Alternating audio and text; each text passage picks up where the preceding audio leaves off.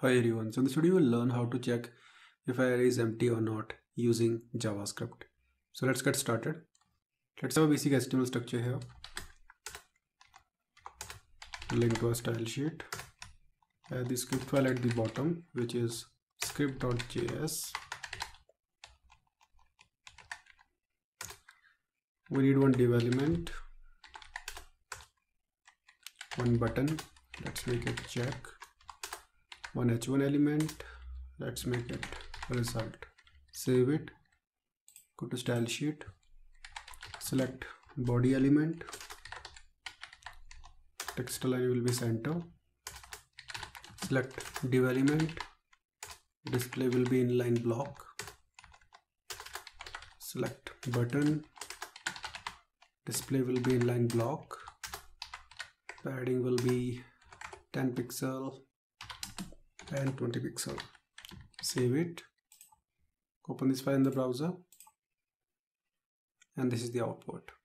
Let's try to understand how it will actually work.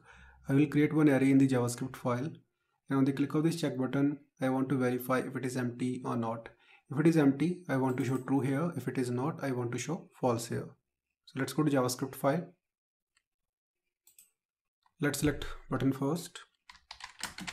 So let's make it btn check.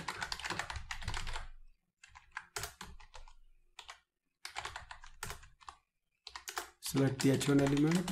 Let's make it result.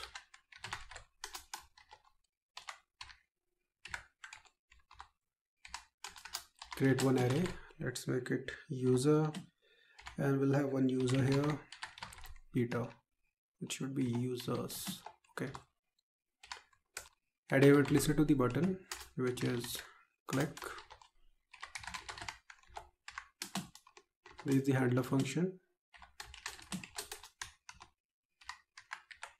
To verify if an array is empty or not, you can make use of length property here. So it will go like this: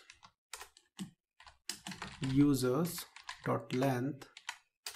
If it is equal to 0, that means it is empty. Okay.